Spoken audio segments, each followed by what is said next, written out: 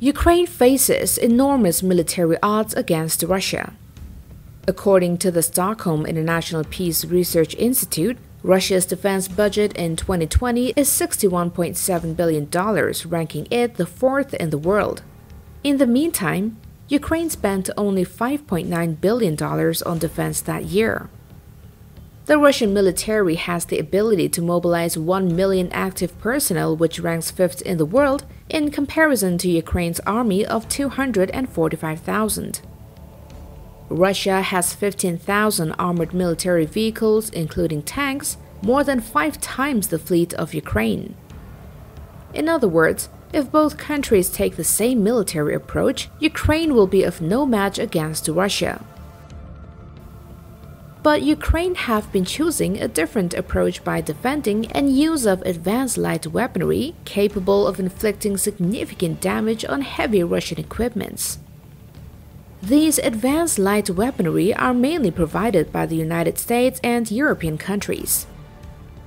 The US and its allies are flooding Ukraine with weapons to destroy Russian tanks and armored vehicles as part of a larger effort to arm and support the Ukrainians. Over the past few weeks, they've sent more than 17,000 anti-tank weapons, including Javelin missiles, across the Polish and Romanian borders, unloading them from massive military cargo planes so they can be transported by land to Kyiv and other major cities.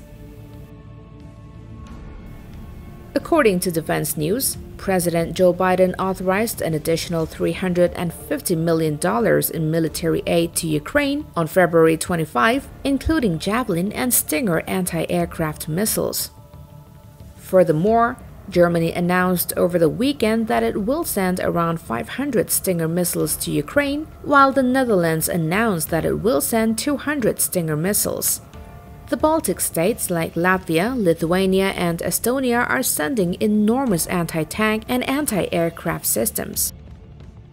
Russia is getting a taste of its own medicine once more. Stinger missiles, which harassed and maimed Russian aircraft during the Afghanistan war a generation ago, are now being used on the Ukrainian battlefield, causing heavy damage to Russian air assets. During the Soviet war in Afghanistan, Stinger shot down over 250 Soviet aircraft and helicopters. Furthermore, despite the Afghan fighters' poor training, more than 80% of the launches were successful. Hence, it is extremely well recommended. Because the Russians have demonstrated the use of helicopters to land troops in air assault operations in Ukraine, the Stinger can defend against such actions. One of the reasons the Stinger is so effective is that it is extremely portable and can be launched by a soldier or trained civilian by carrying it on their shoulder. The Stinger missile, in addition to being versatile, it is also highly accurate because it uses an infrared seeker to lock on to the heat in the engine's exhaust. The Stinger missile has a range of about 5 miles or 8 kilometers and can hit targets flying as high as 11,500 feet or 3,500 meters. This means that if the moving target is slow and falls within the range of the Stinger missile and visible as a shape rather than a dot, the Stinger missile can most likely hit it. The Javelin missile, on the other hand, has enough firepower to pierce tank armor from 2.5 kilometers away, and it is equipped with imaging infrared seeker.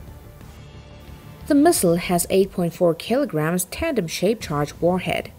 A precursor warhead detonates any explosive reactive armor, and the primary warhead penetrates the base armor. Javelin missiles have 2 modes of fire, allowing operators to attack targets from above or directly on the side of a target armored vehicle. When attacked from the top, the Javelin's warhead is capable of defeating even modern tanks because the armor at the top is thin. It can reach a peak altitude of 150 meters in top attack mode and 60 meters in direct fire mode.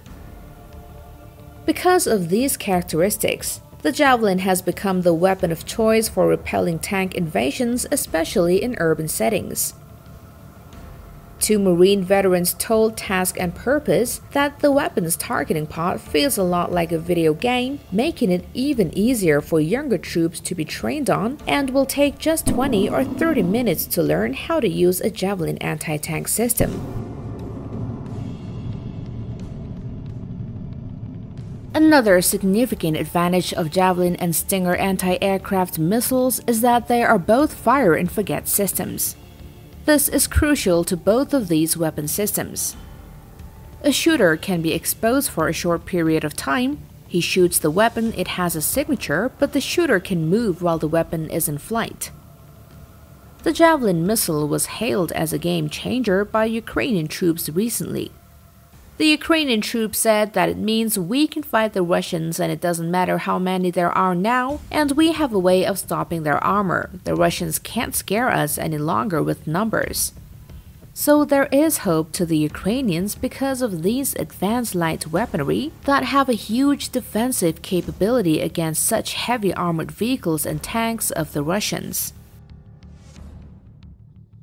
Though predating the recent Russian invasion, an image of Mary Magdalene holding a Javelin missile in the style of Eastern Orthodox iconography began to circulate on social media.